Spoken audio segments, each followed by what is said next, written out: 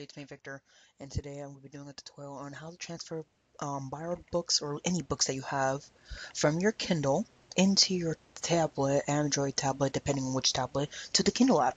So let's start it out. First, you need your Kindle plugged in and your tablet plugged in. Here's my Kindle that's plugged in.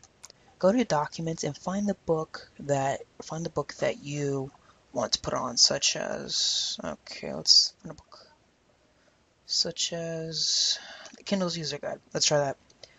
Copy these two just in case. Just copy that. Now you go over to the folder where your tablet is. Mine is a Galaxy. It's a Galaxy Tab 10.1.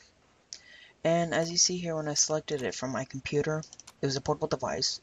Click on tablet, and all these folders show up. You must have the Kindle app in order to be installed. So all these folders should pop up. If this doesn't pop up, just post it in here. And so you put the Kindle in here, click on the Kindle file, and paste. Make sure it's finished, and now we're going to be going on the tablet and seeing if it actually works. Alright, see me, here's my Kindle, I plugged it in there, that's where I got the files from, and here's my tablet I have here. So let's open it up. Go to the Kindle app, the Kindle right here, and it should be here. See? Kindle user guide. Right there. You see it right there, guys. Now, this may vary depending on where you got it from.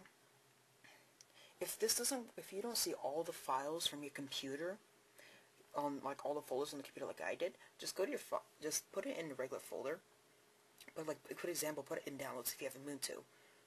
So I go in downloads. See, I have an Android book. This is how I got it. So let's say that you put it in your downloads folder. You click on this, you copy it, depends on which one, and you find Kindle, and you paste it here. I already put it here, and when you go back to your Kindle, it should be here. I hope you enjoyed this quick tutorial on how to transfer books over from your Kindle into your Samsung or Android tablet or phone. It works on either one as long as they have a USB, as they have made as a USB device. Hope you enjoy this, and it's me, Mr. Monsters, signing out. Woo!